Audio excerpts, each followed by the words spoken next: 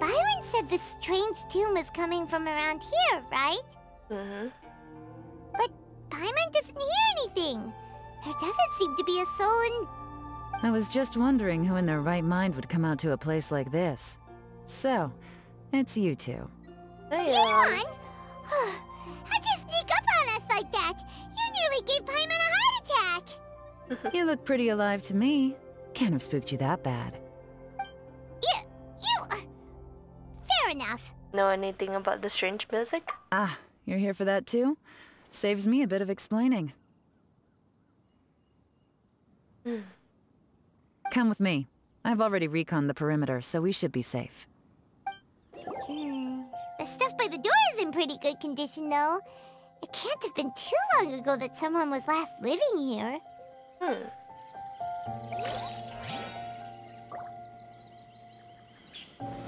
Solidify! Oops. Wrong button.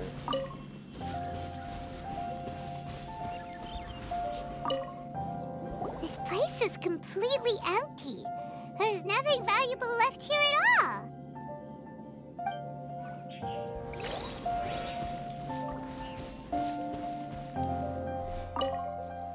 The doors and the windows are all fine, so there definitely wasn't a break-in.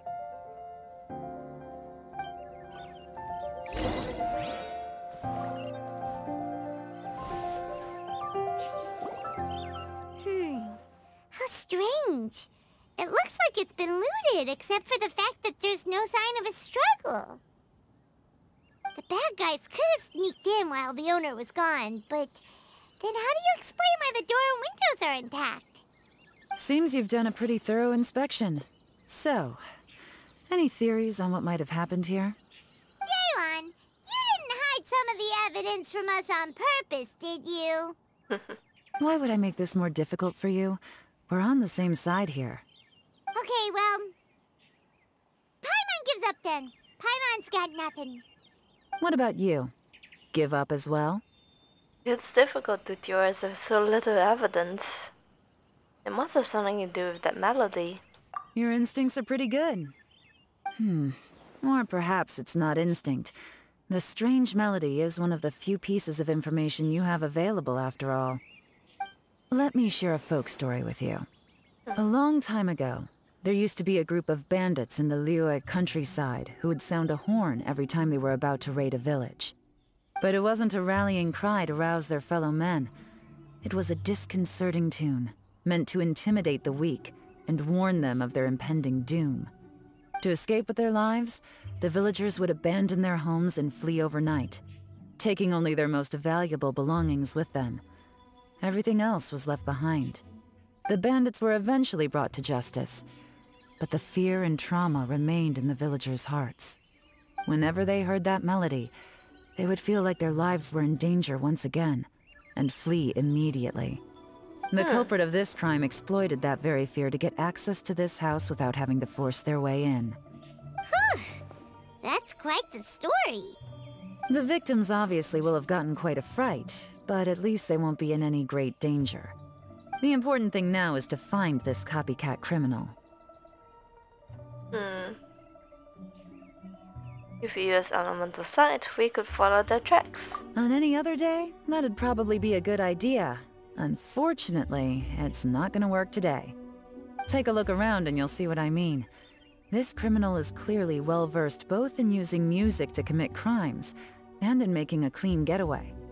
Not only did they stay off the muddy road to avoid leaving footprints, it looks like they were also careful not to bring any gadgets with so much as a trace of elemental energy. Evidently, they were intent on keeping even the most experienced investigators off their trail. Unfortunately for them, I'm one of the best trackers in the business. They're not about to get away with their little scheme on my watch. So basically, if we want to find the culprit, we just need to follow Yelan.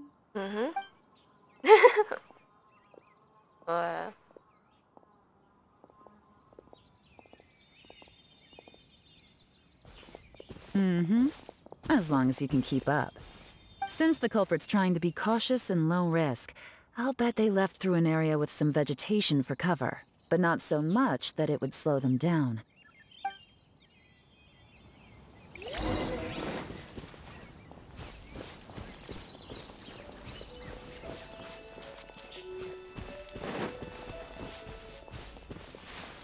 Look at this.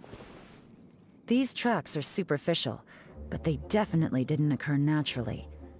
Something heavy was being dragged this way, meaning we're headed in the right direction.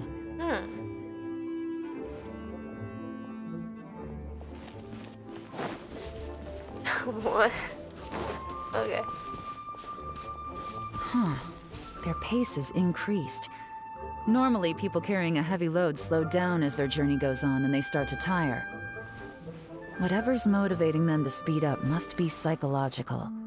For instance, reaching the home stretch.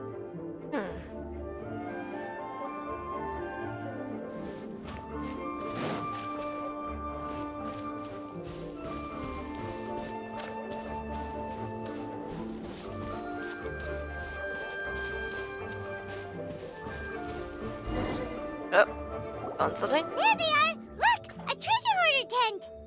Ugh, not the treasure hoarders again! And so close to Lantern Ride, too!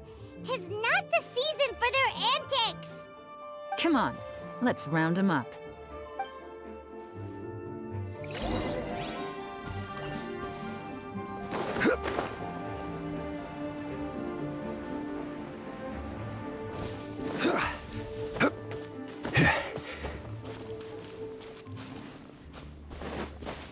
Ah,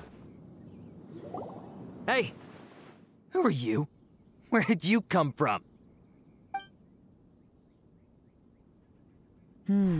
The evidence is conclusive. Okay, confess and we'll go easy on you. My patience is running low, so why don't you do us both a favor, You kidding me? You think I'm scared of you?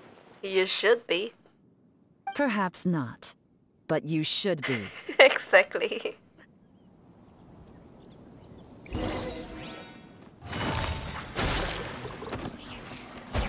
You're open! Gotcha! And they were just touching this guy. Curses. Seems like you're not all talk after all, but there's no going back now. Better up my game. There you go. Didn't finish him off. Mercy! Have mercy! Oh, it's a little late for that. I've come this far, I might as well finish the job. I surrender! I surrender, please! I'll do whatever you say. Please have mercy. Tell us everything. You have one chance, and I'm warning you. Don't make me ask twice. Ooh. I won't, I swear. You know, so Lantern Right's nearly here, and like a lot of people, I wanted to buy a few nice things. I know I'm with the treasure hoarders and everything, but I don't really have any kind of experience with robbing people and whatnot. So I don't have the guts to break into somebody's house. Wow, you're really going to complain to us about that? No, not at all. I'm just telling it how it is. Okay, continue. I racked my brains trying to think of what I could do, and eventually, I remembered something from back when I was a kid. The bandits would blow their horn, and my grandma would grab us kids and run. I remember the tune, so I figured I'd try it for myself. I mean, just to see what would happen. At first, anyway, I seriously didn't expect that family to pack up and leave. But they did, and they just left all their stuff right there for the taking. It was too easy, I couldn't resist. It was completely wrong of me, I know that now. I'll return everything that I took. It's all still in perfect condition, and it'll be like it was never gone. Please, give me a chance, huh? Let me make it right. Give you a chance, huh? Sounds to me like you'd rather strike some kind of a deal than spend Lantern Right behind bars. Yes? Yes? You know how to bargain, I'll give you that. It's just a pity that you didn't confess at the first opportunity. You'll have to take a walk with me. Once we've returned the goods, we'll find the owner of the house, and you can apologize to them in person. After that, I'll escort you to the Ministry of Civil Affairs. Yes, ma'am. You know, as a former victim of this kind of crime yourself, I doubt anyone understands the fear you inflicted quite as well as you do. Does your greed matter more to you than your fear? More to the point, if you can play a tune from memory, don't you think you should be capable of making an honest living? You mean... That's enough hints for you. You'll have plenty of time to reflect on all of this yourself. There's not much left to wrap up, so I'll take it from here. Guess this is where I'll say goodbye. Sure. Well done, Yelan. What is it? Is there something else? I'm still not sure how you first got your hands on this information, so play it safe when you get back. Don't mention to anyone that you ran into me out here. Okay. You helped a lot with the investigation and arrest anyway, so it's perfectly fair for you to get all the credit. Just take it. It works better for me, too. See you when I see you. And happy Lantern Rite. Yelan's such a pro at this. With her taking it from here, it's as good as resolved. Whoosh! Random event, a strange melody, complete. Although, it's kind of a shame that we never got that treasure hoarder guy to play the melody again. Why is it a shame? Quite curious myself. Right? How could anyone not be?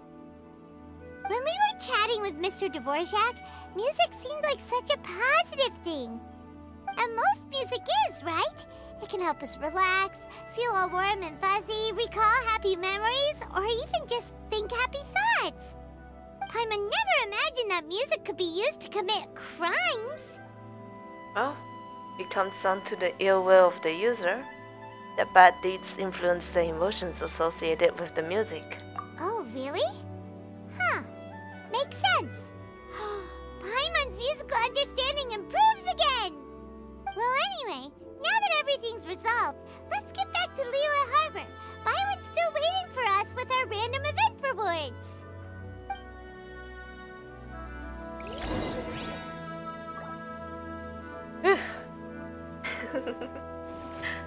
That's in Yelan though.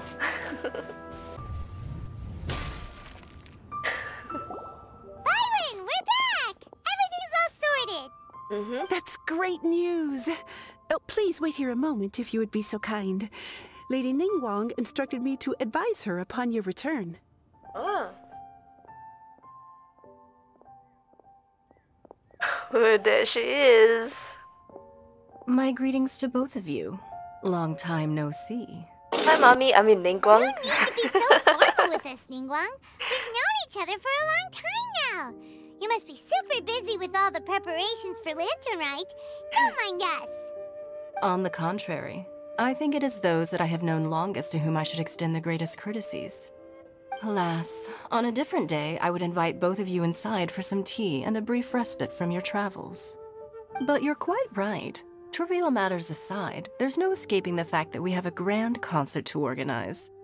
Once the performance itself is over, we'll then need to invite the representatives of the Iridescence Tour for a discussion on future collaboration opportunities. The financing arrangements alone could well entail many rounds of discussion. Simply put, there will always be work to do. Whoa, you're already thinking that far ahead? Well, we can discuss more current affairs if you'd prefer. I trust you saw this year's Mingxiao lantern at the docks when you arrived at the city? Yeah, it looked like a goose. Which Adeptus is it modeled on this time? Sea Gazer. I believe you're familiar with the name. Legend holds that he was free-spirited and easygoing. People described him as a cheerful soul and a loyal friend. It's been too long. I can't seem to recall. On this marvelous lantern rite, we pray that the fallen heroes may be guided home. If the sound of music can flow like the rivers and streams into every corner of the land, perhaps the souls of those who have gone before us will hear the song of a new era. I wonder whether the melodies will be to their liking. Oh, they're gonna love them. I'm sure of it. At least, if the guy you mentioned is anything to go by, the Adepti and heroes of the past sound like a positive and free-spirited, cheerful bunch. They're sure to be open to new music. Well, let's Let's hope so. I heard that you'll be going on a search with Ganyu to find the descendants of a fairy lady from a Fontaine legend. I'm sure this quest to uncover the truth behind an ancient story will turn into a most charming tale. Do share it with me, won't you? I couldn't bear to miss out. Absolutely.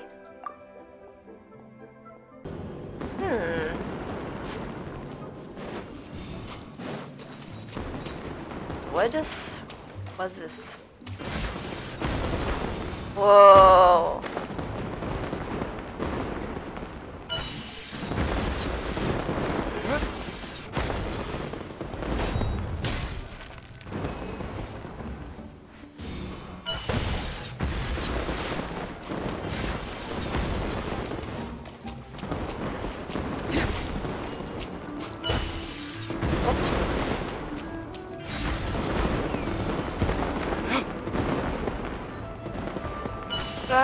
I missed a lot of points.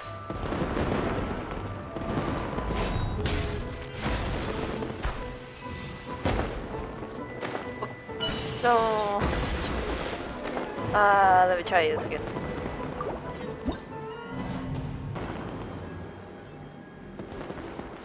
See.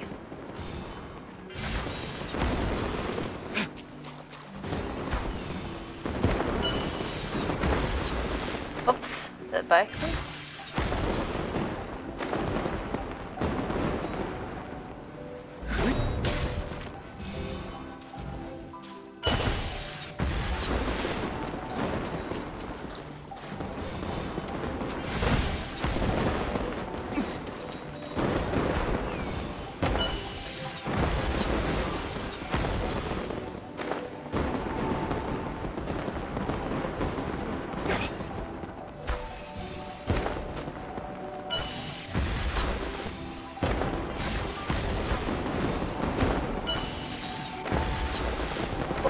That by accident.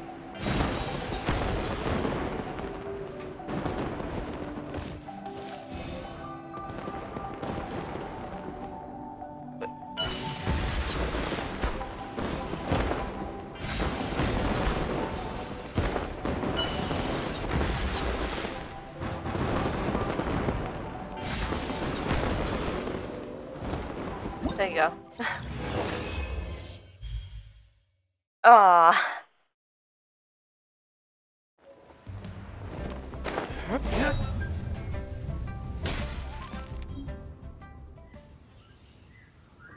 Hey Ganyu.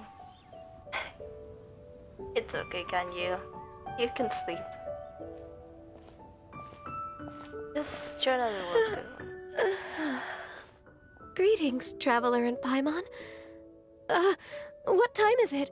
Did you not sleep in the 3 days that you were working? Are you okay, Ganyu? You were nodding off there. Didn't you sleep well last night? I'm fine. Don't worry about me. Let's discuss the matter at hand.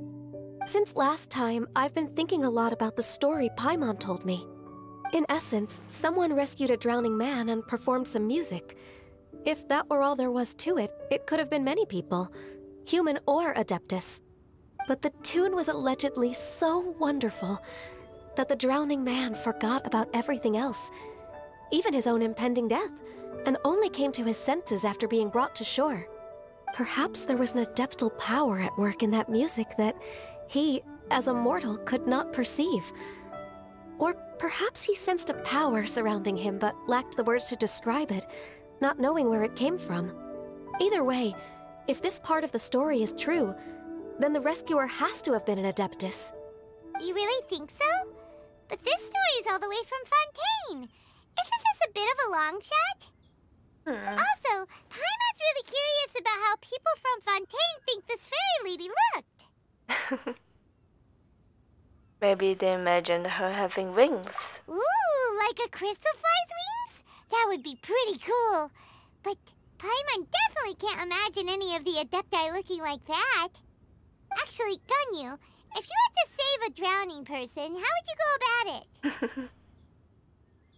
Huh? Me? Well, I'd get them to the shore, And then I'd probably hide behind a tree and watch them for a while. Once I was sure that they were going to be okay, I'd slip away without a sound. So cute. Got it. So basically, Ganyu's the type of person who doesn't like taking credit for her good deeds. No, it's not like that. I'm just not very good at explaining things. And I also find it really awkward accepting other people's gratitude. Well, what if this Adeptus in the story had a similar attitude? That would explain why she just left without saying a word. She was probably thinking something like, one was merely passing by and saw fit to address this egregious disruption to one's graceful zithering at once. You may keep your thanks to yourself. That was actually a very good impression of Cloud Retainer, Paimon. As far as I'm aware, Cloud Retainer isn't the most musically gifted. Still, we can't completely rule her out just yet. If we set off now, we could head to Mount Outsung and ask her about it. You'll be able to confirm either way if it's her, and I can, I've been in Lea Harbor for so long now that I'm just not as familiar with the Adepti anymore. If there's anything we want to know about them, she's the best person to ask. Sounds great! And we're pretty close with Cloud Retainer by now, so we probably don't even need to bring her food this time, right? I've prepared a gift for her to mark the festival, just in case. However... You still have some reservations? Cloud Retainer spends most of her days studying mechanisms in her abode. She's on her own so much of the time that the moment she has someone to chat with, she just... Never mind. I promised I'd help Mr. Dvorak, and now that I've made the contract, I can't be having second thoughts. Traveler, Paimon, let's set off for Cloud Retainer's abode. Seems like this is a tough decision for Ganyu, but she's made up her mind now. Paimon gets why she'd be so anxious. Okay, how about this? If Cloud Retainer tries to start telling stories about her again this year, we should pipe up and change the topic. Wait, did she leave already? Hey, Ganyu!